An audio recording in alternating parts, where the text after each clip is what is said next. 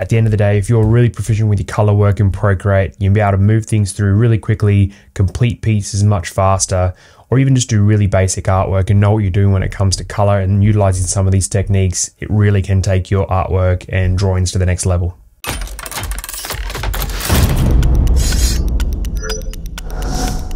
All right, we're back with another video. Everyone who's returning, thank you so much for coming back. All of the new viewers out there, thank you so much for watching. Please subscribe down the bottom if you do like the content here today. It helps me grow and bring you more content each and every week. All right, enough of that. Let's jump in. Today we're looking at utilizing some techniques within Procreate, which can help speed up when you're using color within Procreate. This can be whether you're working on multiple layers or not, even though I do suggest you do work with multiple layers when it does come to color. Let's jump in, have a look at a few things that I like to do within my artwork. I've been doing these for a while now, and they really help me move faster through pieces, make me more efficient, and really just get pieces done in a much faster time frame and allow me to go a little bit further with my color as well. So let's jump in and have a look at the very first technique, which is utilizing layers when you're working in Procreate. This is one of the areas where I've really been able to go a lot further with my artwork over the last couple of years. And it really is super important to be able to consider the whole flow and look of a piece. Let's have a look here at the overhead view. When you are creating your artwork, as you can see, this piece here I'm working on, really cool line of drawings I'm doing based around Jordan shoes. As you can see here, I've got a few things going on in this design. I have the shoe obviously in the middle, I've got the number. I've also got these flowers around the outside. Now, like I said, utilizing different layers is what's going to allow me to make adjustments as I go and come back and revisit parts and make edits or redo pieces if I don't want to redo the whole layer for that object. I'll give you an example. This piece here, there's 4 flowers. Let's tap into my layers panel, and you're going to see here I've got a group already created, and it's for flower color. There is 1, 2, 3, 4 different flowers or roses I've been working on. I've got this one turned off here. Let's turn it back on. That's the color that I created, but I'm going to recreate this to show you what I would normally do. So let's turn that off for a second. As you can see here, each flower is able to be selected and turned off and on, but it allows me to go back and make changes to each of these flowers because I'm doing them one at a time.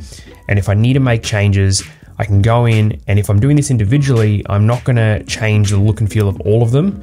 And if I maybe do one that isn't up to the others, I can go in and make changes specifically to that one. So this can be really, really important. I know this seems super simple, but hey, sometimes the best tips and tricks are the really simple ones. If you're not already utilizing layers when you are coloring within Procreate, please start. It really does make a difference. And depending on what canvas properties you set for each of your artworks is going to determine how many layers you can work with. If you do want to hear more about this, please visit the link. It's appearing on the top of the screen right now. That'll take you to a video I did recently which breaks this down just a little bit more. But let's move straight along and look at the next tip when it comes to coloring with Procreate, and that is reference layers. Yes, I've talked about reference layers many months ago in another video I did. Again, card at the top of the screen if you do want to check that out. But I do think it's really important when we are looking at a video like this and talking about tips when it does come to coloring, because it really can speed up the workflow when you are trying to pack in some color in the early stages and trying to figure out the overall look of your piece. Let's have a look again at the overhead view and see exactly what I'm talking about. So this is my design here. It's looking really, really nice. And as you can see on the very top, I've got a layer there titled outline. If I turn that on and off, obviously that is my outline layer. Pretty straightforward. Love that. Super simple. Now, let's go ahead and recreate this rose here. If I turn it on and off, it's this one right here. I want to show you how utilizing the outline as a reference layer can really speed up what you're going to do. Let's tap on layer 24, hit the plus, create a layer over the top, and let's jump straight in. What we're going to do before we get out of the layers panel is we're going to tap on outline, we're going to tap on it again, and we're going to select reference. Now this layer has been turned into a reference layer, and I know what you're thinking, Rocket, what is a reference layer? Essentially, whatever we do below this piece here, it's going to directly reference the layer above it. Therefore, if there are outlines and you want to drop some color in, it's only going to affect parts of that design which are constrained within that outline. I'll show you what I mean. Let's tap back on layer 31 where we decided we were going to recreate this rose here. And if we zoom in a little bit, we can tap on our colors and maybe we'll choose this red here. Seems pretty good to me. Make sure we got a nice big brush on. Beautiful. Now let's go ahead and start coloring. And what I see most people do, and what is very, very common, is when you are starting with Procreate, or maybe you've been using Procreate for a while and haven't utilized this technique yet, we're just gonna start coloring in the rows that we want. Seems pretty straightforward, right? Cool, we've got some color down there. It's not affecting our outline, perfect. We can grab an eraser and then we can come in and we can cut that out. Pretty straightforward, very basic, but you can imagine when you've got a really big piece going on, you've got a lot of elements in there, you're really got a lot going on, and you need to really move fast. I'll show you a much better way. So we're gonna tap on Layers panel, tap on layer 31, and we're just gonna clear it. And as you can remember, we made our outline layer, our reference layer. This is fantastic. So now with layer 31 selected, it's clear, which is good. We're gonna tap on the Layers panel again, and instead of painting, we're gonna press and hold with Apple Pencil on the color selection circle, just at the top here, this one, and then we're gonna drag it into one of these empty fields here in the flower. And as you can see, it's gonna auto-populate the area with that color, but it's gonna stay constrained within that original outline. Nice, quick, simple, efficient. We're already moving on. Tap on the Layers panel. And then if we press and hold on the checkbox there, we're gonna turn off everything around it and we can see exactly what it's done. It's filled in those constrained areas of the outline layer, but it hasn't actually affected the outline layer because it's on its own layer and it's the reference. So it's referencing that, but we're just getting the color we need on our new layer. All these tips and tricks are up to you, but please have a look at this one. This one is probably one of the biggest game changers out there. It's very, very basic, but it really can speed things up and allow you to create so many different layers with so many different elements of your design on it. And then you can go back and affect those by themselves at a later date. All right, let's press and hold back on that checkbox and everything's gonna come back, which is fantastic. And now we have a nice little red rose there. It's a little bit out of the color scheme of the other roses, but we're gonna see a little bit later on exactly what we're gonna do about that and why we wanna create these on their own layers. Which brings me to the next tip I have for coloring within Procreate, and that is using clipping masks. I've talked about using clipping masks before. Again, link at the top of the page here if you do wanna check that one out. But it is really important because now that we have our layer here with our fill in it, we wanna affect this layer and we wanna make changes to this layer, but we wanna do it fast. We wanna be able to move quickly through it. So I'll show you exactly what I mean. If I wanted to go back into my color selection here, we'll go to classic and I'm just gonna choose a bit of a darker red. Maybe I wanted to put a shade on this rose. Yes, again, I can make sure I've got my layer 31 selected. I can zoom in and I can just start to add some shade in, right? Pretty straightforward, build it up over time, come back in. And then as I mentioned before, we can tap on the eraser and we can start cutting that out. Nothing wrong with this at all. If this is the current way you're doing it and it works for you, please by all means continue that.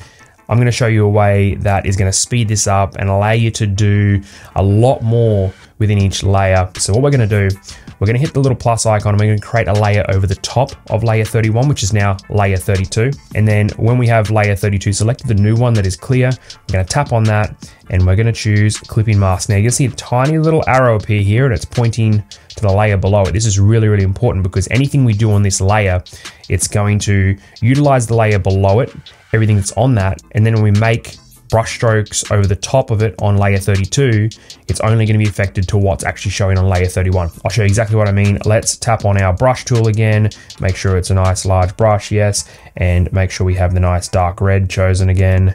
Now, if I do a brush stroke outside of here anyway, you're going to see that nothing appears at all. This is good, this is fantastic, because on the layer below it, layer 31, there was no fill in this part of the artwork. You're going to see that some fill appears here on layer 32, just ignore that. And what we're gonna do, we are gonna tap undo on that and you can see it's gonna disappear. So when I move my brush over the fill from layer 31, even though we're on 32, you're gonna see it's only gonna affect that red. This is gonna be super advantageous for you. It's gonna allow you to move very, very fast and get some work done in a really, really nice amount of time. That moves us right along to the next tip I have for you today when it comes to coloring within Procreate. And that's specifically looking at your color selection at the top here. With these flowers, I'm utilizing a lot of the same colors back and forth. Don't get me wrong, we can tap into the color selection there and go to a history and choose those. Or what you can simply do, I'm gonna use this light red and then this light blue as an example. If I wanted to switch back to that red really, really quickly, I could go to that history section or I could press and hold on that color selection there. it's going to revert it back to that other color. So if you can imagine you're working with two colors, maybe you are doing some shading, wanting to create some nice depth, you can go back and forth. This is also going to work the same for your brushes. So if you were utilizing a very unique brush like a abstract brush in the Opticon effect there, or the Opticon brush, and you wanted to delete using the same brush because you want to get a really nice smooth even flow using the same sort of brush, you can press and hold on the eraser tool and it's going to pre-select that brush for you. So again, another nice way to keep consistency and move really fast within the design. And that moves me right along to the last point I want to talk about today when it comes to coloring in Procreate, and that is coming back again to one of the advantages of working with different layers and having different objects on different layers, because we can go in and make some of those changes and get a really consistent piece. So I'll show you what I mean. We're going to go ahead and delete those two layers we just worked with, and I'm going to turn on that original flower color layer. And as you can see here, I might not be happy with how it's looking compared to the other flowers. It is looking a little bit dark, and I might want to change that. Now, if I had all of these on the same layer, I'd only be able to go in and do some of the effects I'm about to show you, or make some of the adjustments on the whole entire layer. That's not going to be really great, because maybe most of that layer is looking great, but one bit like this flower isn't. By having them on their own layer, it allows you to move really quick in it. And I think this whole video really has been about moving fast and being really efficient. So we've got that layer selected, layer 25. What I'm going to do, I'm going to tap on adjustments at the top of the screen, and you can go through and choose as many of these as you like and make the adjustments. So I'm actually going to go to hue, saturation, and brightness. And what I'm going to do, if I have a look, these are a little bit lighter, these flowers here. So I might just bring up that brightness just a little bit, and I might turn down the saturation just a little bit as well.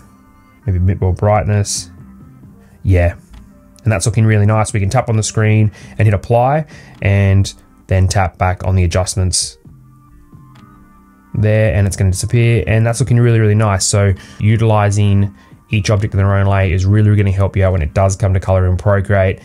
Don't forget to utilize some of the other tips that I've showed you in this video. They really can help speed up your workflow and allow you to create some pretty amazing designs in a really short amount of time, and really help you nail down the overall look and feel, the aesthetic of your design at a really early stage, and as you're moving forward with the piece as well. I hope you've enjoyed all these tips. Again, if you found this video useful, please subscribe down below. It really does mean a lot to me. It helps me grow my channel and bring you more and more videos each and every week, which I really love doing. And again, you know, any likes, comments, or shares are always appreciated as well. Thank you so much for tuning in, and I'll catch you in the next video.